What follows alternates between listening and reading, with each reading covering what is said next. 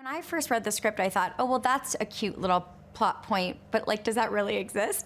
And then I Googled it, and it does. It really exists, which I think is so fantastic. I mean, I probably would have been up for something like that back in the day if I were, you know, on an adventure in another country and wanting to come and, you know, meet someone interesting. And I think that it's always fun when you're, you know, all have a common goal and you're kind of, you know, allow someone that doesn't really know you at all, kind of just putting the pieces together. Sometimes you can get in your own way and overcomplicate what, you know, might be right for you at any given moment. But, you know, to have a little matchmaker and what a cool job. And this person actually exists. I mean, this is, I think I would love that job if, you know, and maybe in another lifetime.